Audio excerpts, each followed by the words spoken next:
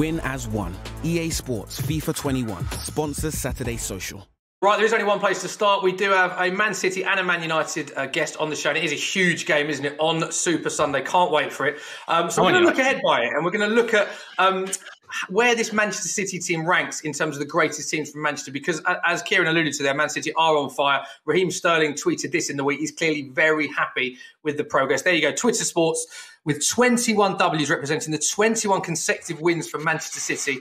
Raheem Sterling, it's a lot. So it got us thinking, how good are this Man City team and where does it rank in terms of best ever Manchester teams? So just Manchester teams in the Premier League history. So what we're going to do, we're going to look at two of the best United sides in the Premier League, Man City sides of the Premier League era, and we're going to get the guests to ultimately decide who is the greatest ever team from Manchester. Joe, I'm looking forward to this. I think this will be quite a spicy debate, mate.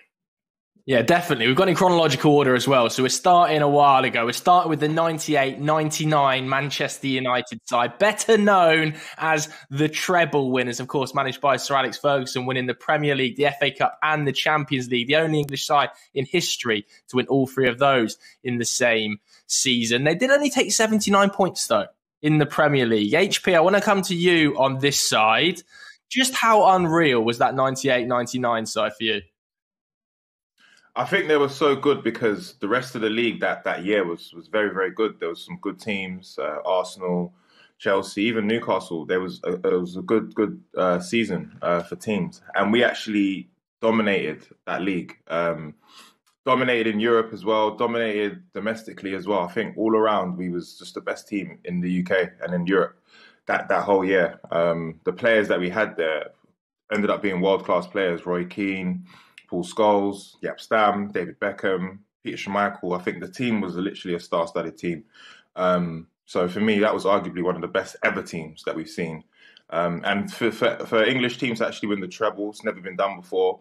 It says it all. I mean, we can end it here if you want, but if you want to keep on going, we'll keep going. But I did want to touch on you saying about how hard the treble is to win there. Ciaran, obviously you've been trying to do it recently and potentially could do it this season. Do you think that the treble, because it's such an incredible accomplishment, stands that team apart?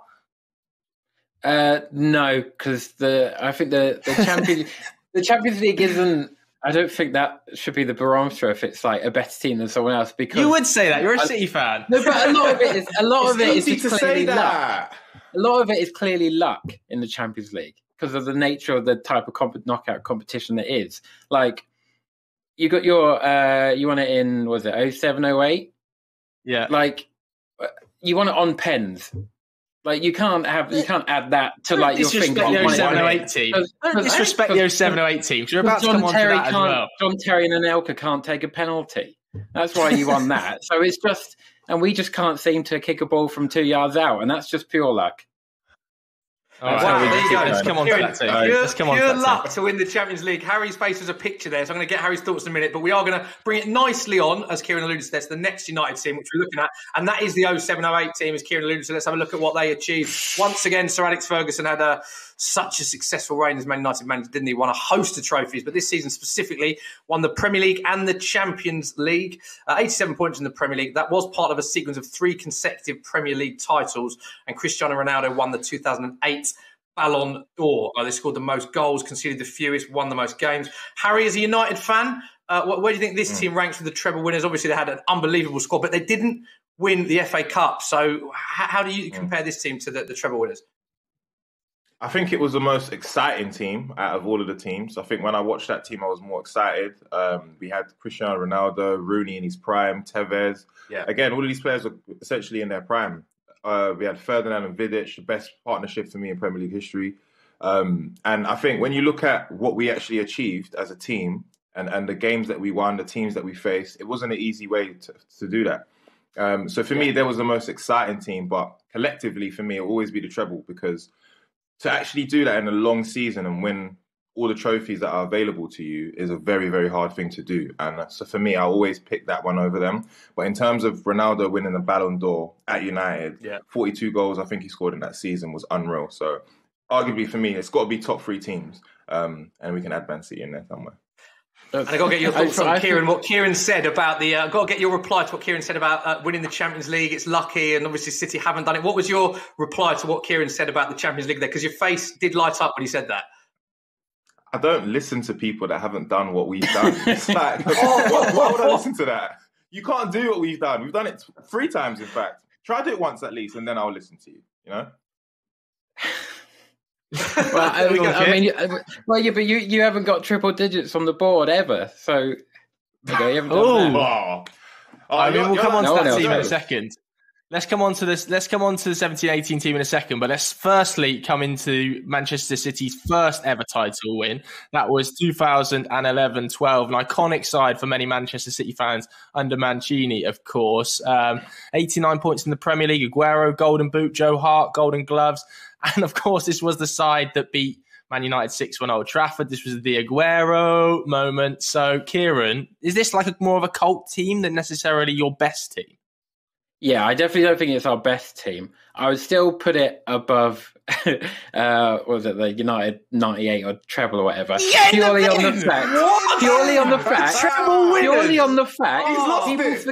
people forget about time. People forget about time. It was so long ago, and they just weren't athletes compared to today. So on that current basis, even a Crystal Palace team now would probably draw with that United team.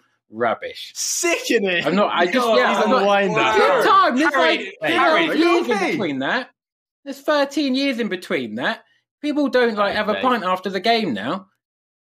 I'm just not having it at all. HP, I'll let you respond. I'll let you respond, HP. I'm gobsmacked because that City team for me was the beginning of the change in like football in English football anyway. Because City, we almost won that league as well. So they weren't that much of a great team because we was 1 point away from them. So goal difference. It was a goal difference. In fact, yeah. So in terms of that for me was the beginning of Man City about their takeover. But I wouldn't say it's get out of there. The greatest moment of that season was Aguero scoring. So 1-2 seconds in the game. Come on, get out of there. Get out of here. It's getting fiery. Finally, we got to look. In the interest of fairness, we picked 2 Man United teams. We're going to pick 2 City teams. So we're going to look at the Man City team of 17-18. These were the famous Centurions.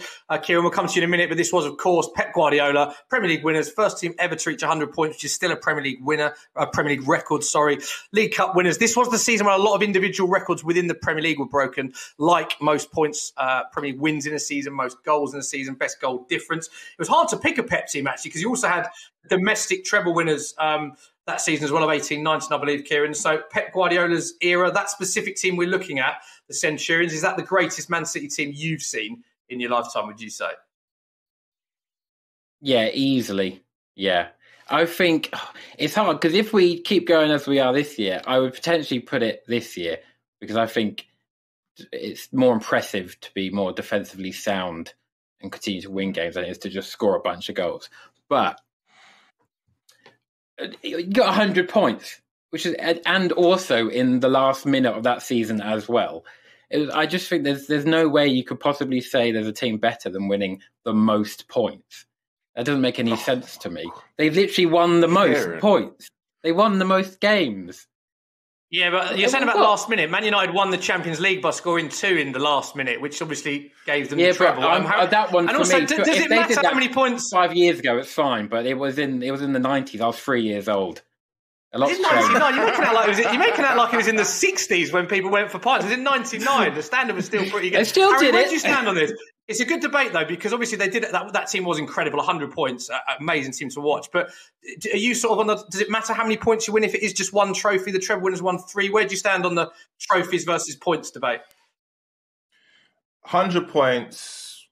You're not even unbeaten, so that you can't even chat to the Invincibles. Unbeaten doesn't matter. League. An Italian team were unbeaten. They finished 12th. Go to Europe and hear. I need you to hear that. When I hear that from Man City, then I can say, okay, whatever team that is, alongside with winning the Premier League and the FA Cup, that's not easy. That's why it hasn't been done because only selective teams can do that. Only Manchester United can do that. So it's one of those things where we just have to select a 99 team as the best team because we just have to be fair. All right. We agree? I feel like the Champions League is just a terrible barometer because Chelsea won it and they were rubbish. It's the best competition. Man City win the Premier League. Yeah, Di Matteo win it. How has he won it? If Man City win the Champions League, Kieran is going to lose his head. Yeah? So, Kieran, don't celebrate when you win the Champions League then. I will sit there patiently and just cry. Right, guys, we've got to put time on the chat. It's very, very great. I'm glad we put that as a topic. I'm neutral. I would go treble winners all day, just incidentally, but I really enjoyed that. 4 top teams,